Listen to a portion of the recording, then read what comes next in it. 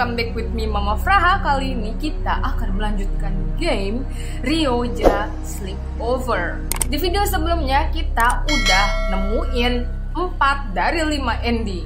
Dan yang 3 pertama adalah bad ending, yang terakhir true ending. Kalian kalau mau nonton bisa lihat di sini. Oke. Untuk mendapatkan ending yang terakhir ini, jadi ada pilihan di mana si Aiden ini menemukan papan ouija, tetapi dia udah marah guys, marah. Dan di video true ending kita memilih untuk menyimpan si papan oujanya sehingga kita bisa berkomunikasi sama arwah yang meminta kita untuk bantuin dia. Nah, gimana kalau misalnya kita pilih Aiden untuk membakar si papan oujanya? Apakah yang akan terjadi? Langsung saja kita lanjutkan teman-teman. Oke teman-teman, kita sudah berada di koridor menuju ruangan papan ouija nih ya. Kita udah bisa membuka ruangan ini, and then, nah ini dia papan oujanya.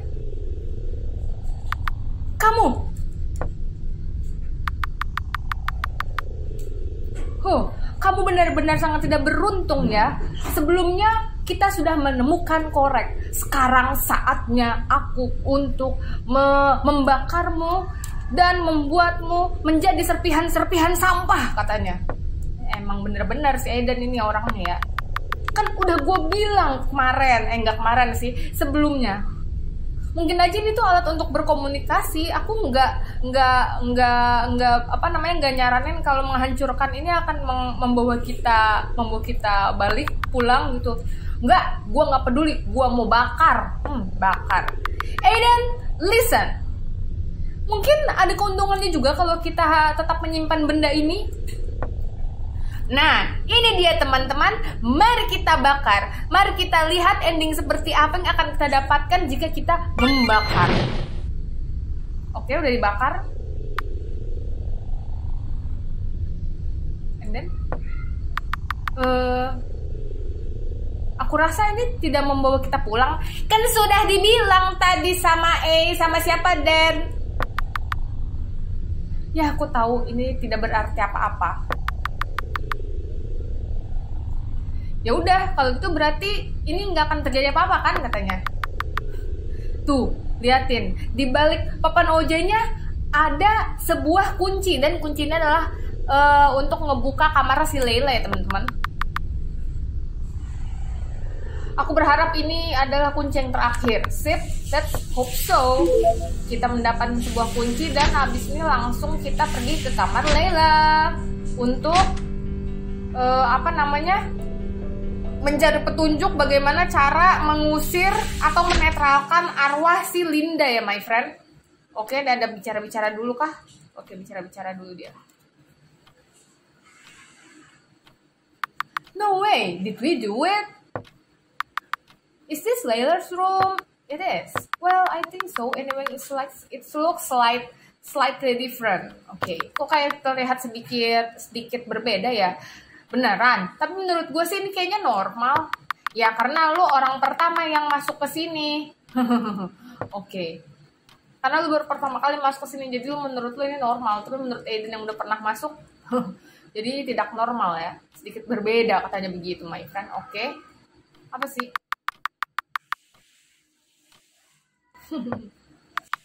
Seems like going through this will take a while. Oke, dia masih mencari cara untuk membasmi Linda.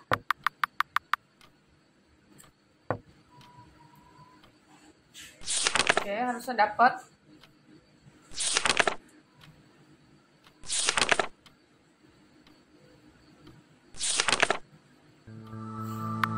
Nah, ini sama sih ya my friend, masih sama kayak sebelumnya. Spell and banish. Wow, terlihat sangat menjanjikan.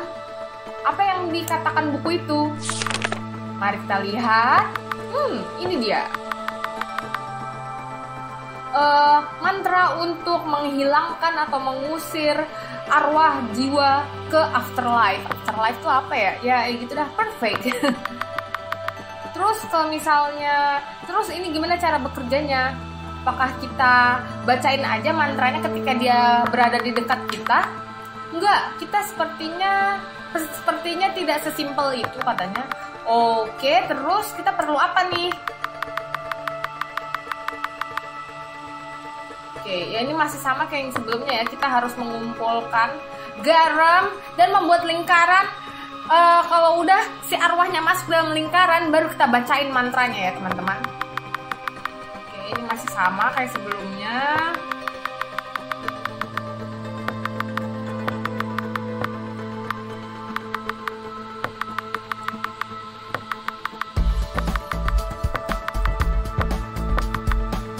Aduh panjang men. Kita cepetin aja ya teman-teman, soalnya sama aja.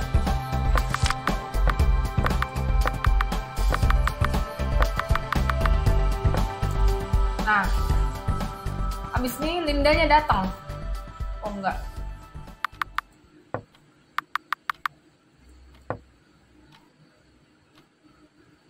Ini dia ngambek-ngambek dulu guys.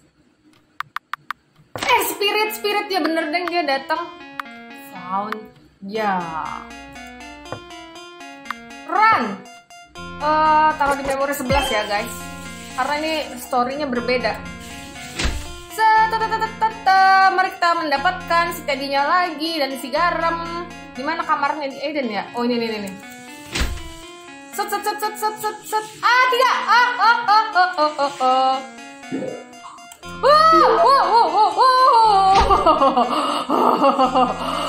Mana dapur, cepat dapur. Ini garamnya ambil ya.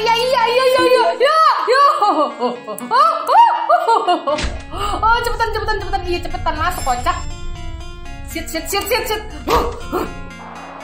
Oke teman-teman. Lah ini bener nih bagus. Kenapa yang sebelumnya jelek ya, aneh dah. Kayak kepotong gitu loh. I got it. Nah, masukkan dia ke situ. Setannya masuk ke dalam lingkaran. Kemudian si Den membacakan mantra. Aiden. Right. Masukin bonekanya. Linda. Lindanya marah-marah, my friend. Oke, Linda Simons. Menghilanglah kau dan tenanglah kau dari dunia ini. Entahlah ya guys, dia baca mantra, aku nggak salah. Did we do it? I certainly can't hear anymore, so would I say so?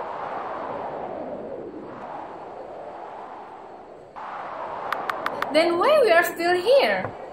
I don't know. Did we do the spell wrong? I don't think so. The spell was only meant to banish the spirit. Kata si Aiden, apakah kita salah baca mantranya? Kok kita masih ada di sini? Kata Den, enggak deh, kayaknya kita nggak salah. Soalnya mantranya itu cuma untuk mengusir si arwah.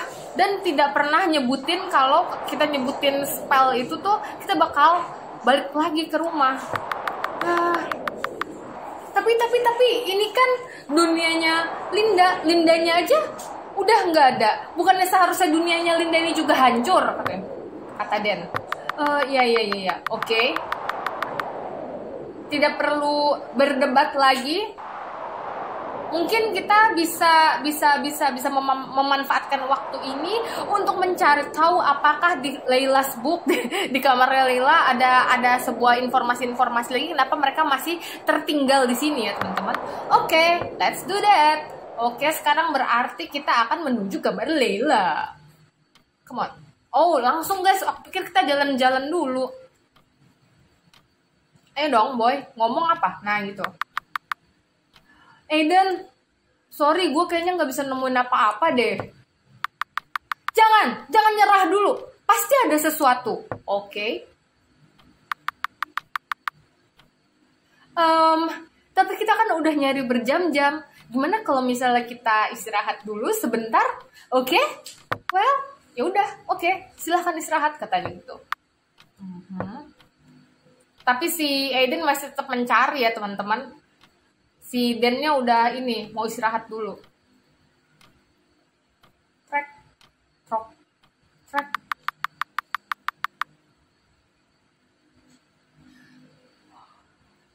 seberapa lama pun kamu mencari, kita tidak bisa menemukan satu jawaban pun dari buku yang ada di kamarnya Leila. Jam berganti hari dan akhirnya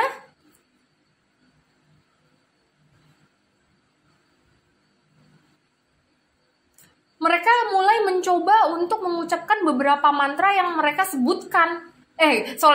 Mereka mencoba menyebutkan beberapa mantra yang mereka dapat mungkin ya dari si buku-buku yang ada di ruangannya Leila untuk menghadapi situasi ini karena mereka masih terjebak di dunianya si Linda. Tapi mau bagaimanapun mantranya, semuanya tidak pernah tepat. Jadi nggak pernah ada mantra yang bisa mengembalikan mereka. Oke.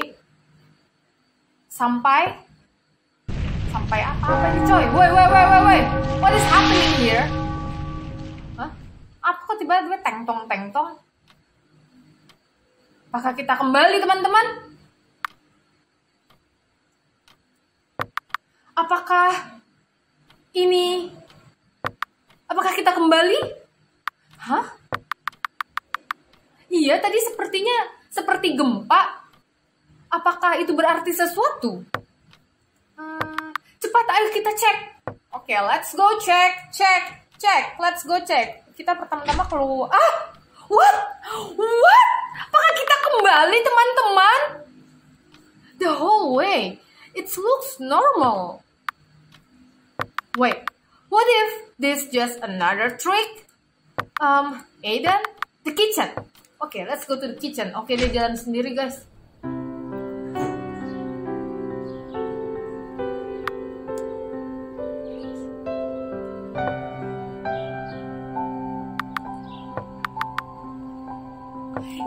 Mereka kembali, teman-teman.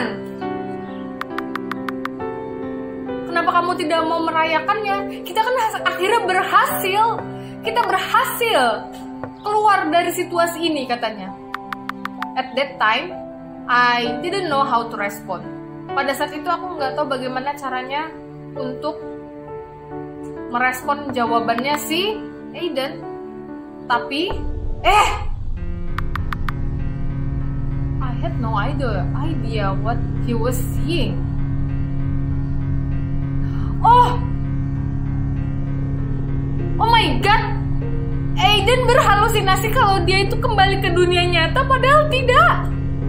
Oh my god, jadi Dan masih ngeliat semuanya ini merah-merah, daging masih ada di dunianya Linda. Aku tidak bisa mengerti apa yang sebenarnya dia lihat, katanya. Dan mereka udah pada kusut dong. I can't believe we made it out. Sebentar. Apakah Dan pura-pura ke Aiden?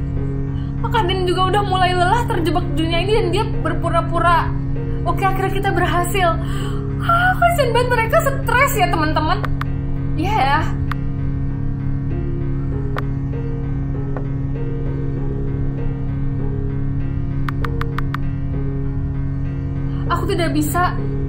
Aku tidak bisa membiarkan diriku untuk menceritakan kebenaran kepadanya.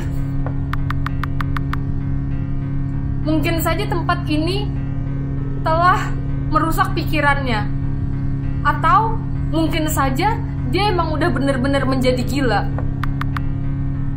Tapi tidak ada perbedaan di antara semua itu.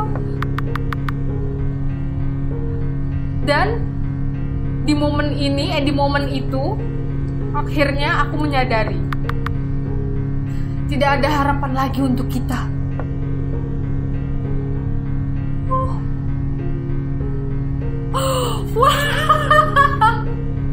Antara bad dan good yang enggak good sih. Ini bad ending sih ya, teman-teman. Goodnya adalah mereka bisa membebaskan atau menetralkan hantunya Linda. Jadi mereka udah nggak dikejar-kejar lagi sama Linda psikopat. Tetapi mereka tidak bisa pergi kembali ke rumah mereka, ke dunia nyata. Mereka tetap terjebak di dalam dunia Linda. Meskipun si Lindanya sudah menghilang, tapi dunia Linda tidak bisa menghilang, teman-teman. Itulah pelajaran ya. That's apa, coba pengen ngomong bahasa Inggris tapi bingung mau ngomong. Yaudah itulah my friend, pelajaran yang bisa kita ambil, sesuatu tuh jangan langsung ditindak pada saat emosi ya guys. Dipikir dulu, mungkin saja itu bisa menjadi sesuatu yang bisa menolong kita. Jangan selalu apa-apa emosi hajar, emosi hajar. Ya inilah ya si Aiden nih. Gara-gara Aiden ya, emosi hajar, bukan hancurin, bakar ojanya, terjebak di sini selamanya kan. Oke my friend kalau begitu. Woi, masih ada lagi Joy. Apakah kamu suka cerita itu? No. You sure are picky. I wonder which if your dad is you got that from.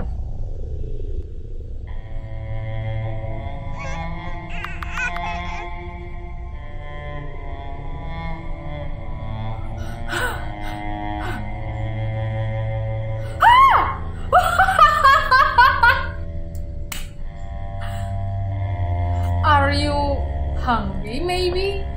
Don't worry, Daddy's out gathering. He'll be back soon.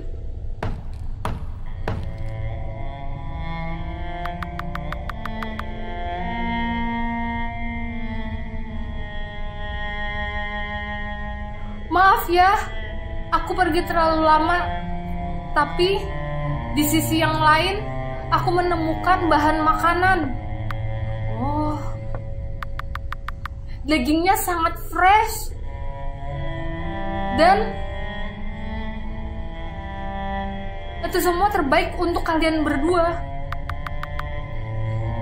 Sehingga adik kecil kita, bayi kecil kita bisa tumbuh besar dan kuat. Yes, you will. Dia telah menjagamu. Hehehe. He'll do great things in the world, I'm sure.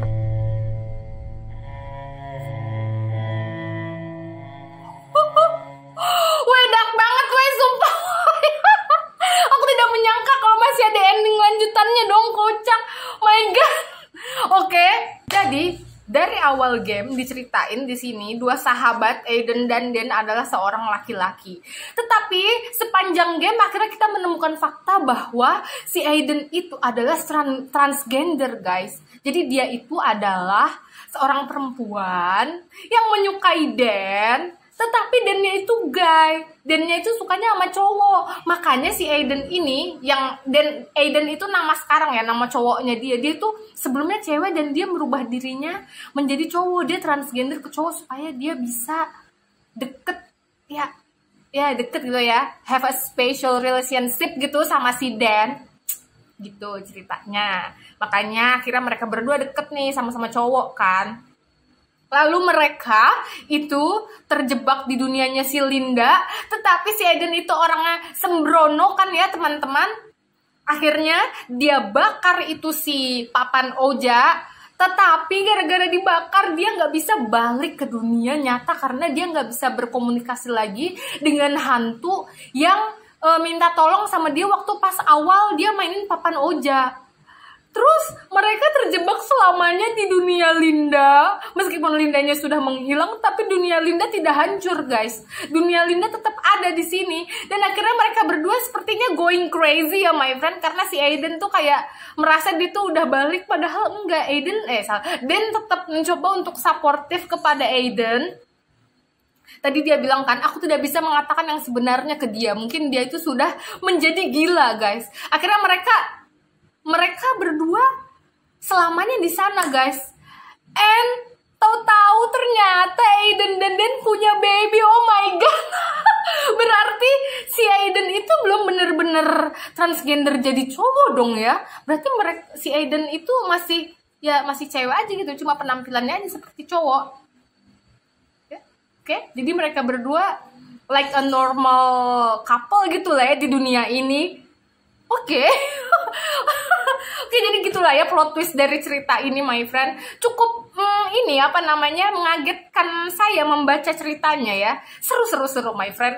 Oke, kalau begitu sampai di sini dulu game Reouija Sleepover dari aku. Semoga kalian terhibur. Jangan lupa di like, comment, and subscribe. See you in next video. Bye-bye.